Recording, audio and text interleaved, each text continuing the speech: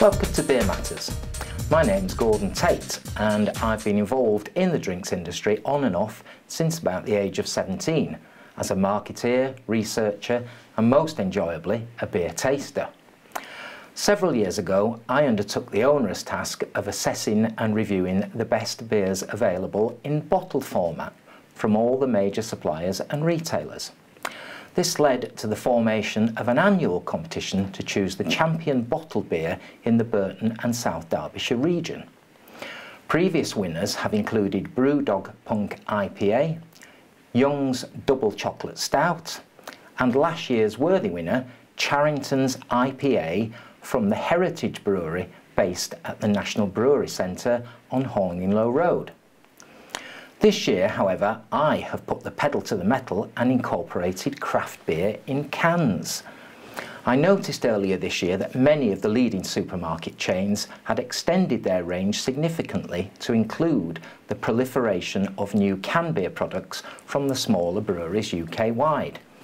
And so, for the first time, the competition winner will drop the bottled beer moniker and the winner will simply be known as the Best Craft Beer of the Region 2019. And so, what did I discover? Well, Morrison's have always led the way with craft beers, and Matt Goodley, their store manager, has always been very progressive in promoting their products in store. His particular favourite is Brooklyn Lager, which is actually a deep amber colour and flavour hinting at apple pie and fresh dates. It's got less CO2 bite than a normal fizzy lager. However, my personal favourite is a beer called Roosters 24/7. It's brewed in Knaresborough, Yorkshire, and the name, as the name suggests, you can drink this beer anytime. It's extra hopped, American style pale ale. It uses a variety of American hops combined with Nelson Sauvignon from New Zealand. It's bright, fresh, ultra dry, with a mouthful full of snappy grapefruit bite. And maintaining their excellent bottled beer portfolio, I would recommend Wild Gravity from the Bad Company of Dishworth, again in North Yorkshire.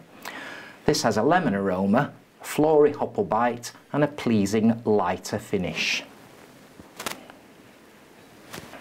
Sainsbury's store manager, Guy Swindles, is rightly proud of his beers, and they have claimed the top prize on more than one occasion. Their range of craft beers has remained mostly loyal to the bottled variant. This year, I think their best offering is an own-label American-style IPA. This very sharp, very dry, very bitter ale is just what a good IPA should be like. Refreshing tangerine grapefruit tang comes via the American tactic of over-hopping to enhance any flavours lost in the bottling process. It forms part of their Taste the Difference quality range, and a little birdie tells me that it is brewed by our local heroes, Marston's.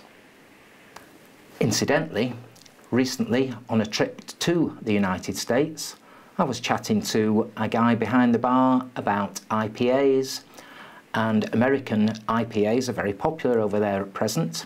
So I asked him if he knew the origin, and he, not unsurprisingly, suggested that these beers came from India. I had to explain to him what we all know, of course, that IPAs originated in Burton-on-Trent, and the name comes from when the beers were exported to India for the British Raj, and they were extra hopped so they could make the journey. So IPAs, India Pale Ales from Burton-on-Trent. B&M stores certainly have the smallest range of craft beers available, but they are led by the excellent Oakham Inferno.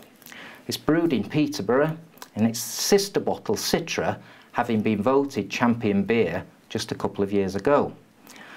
This one has gentle vanilla aroma, pale gold colour in glass, a lemony sharpness on the tongue, and that leaves a very pleasing aftertaste. So Oakham Inferno from B&M. And so on to the National Brewery Centre. the site of the Heritage Brewery. Attempting to emulate last year's champion Charrington IPA, they've come up with another hit, Massey's Golden Bitter. Described by them as a lager beer, it's pale amber in appearance, it is smooth and refreshing, but to my mind just lacks a little bite. Very pleasing nonetheless. Massey's Golden Bitter.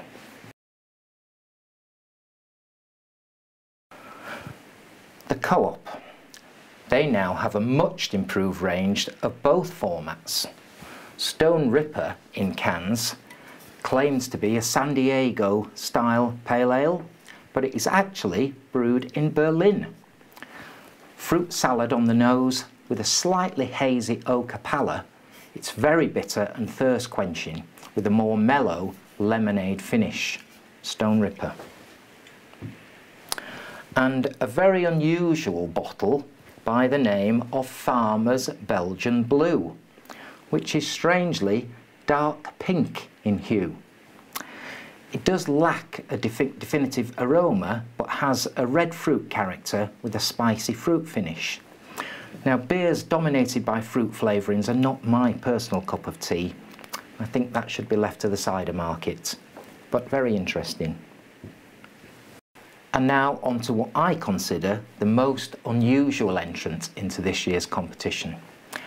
Beers of the World, based on Station Street, Burton, is the mecca of packaged beers. You can literally drink your way round the world with their impressive range from all around the globe. It's also now licensed with craft beers from the tap, so give it a try if you're passing. I sampled a Mexican beer called Smiroli. Wow, it's jet black, thick, smoky, bittersweet. My palate picked up licorice, cinnamon, treacle, coffee, black pepper and other spices. So, if you want a beer that has everything, and I mean everything, then this might be for you. However, word of warning, too much of a good thing, and at 10% ABV and a price to match, it's probably one for the connoisseurs. And so, the moment that I hope you've all been waiting for, the champion craft beer of 2019 lives on the shelves at Tesco's, and it's a bottle.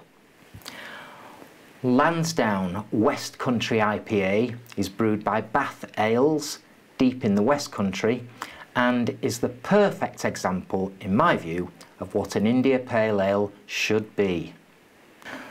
So there we have it for another year. I hope you try for yourself some of this year's recommendations, and I also hope you will join me for another edition of Beer Matters. My name's Gordon Tate. Cheers, my dears.